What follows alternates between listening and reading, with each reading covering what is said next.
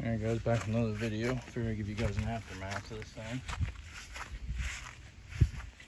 Ran the heat, ended up with the axle taken out, and then I think it was the other side, yeah, passenger side. Got that fixed, went into the feature, fuel line popped off after one hit. But it bent pretty good.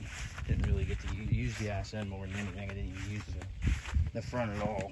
So it ain't even bent up front, but I'm gonna dish this now that it's bent in real nice, and both sides bent up perfect.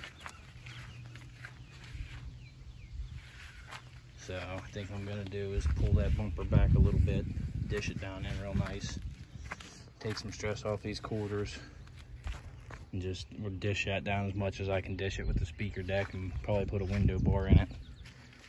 And then see if I can get some stress off of that, maybe push that in, make it a little tighter in the back.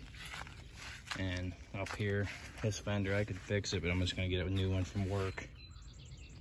Push that door out in the back a little bit.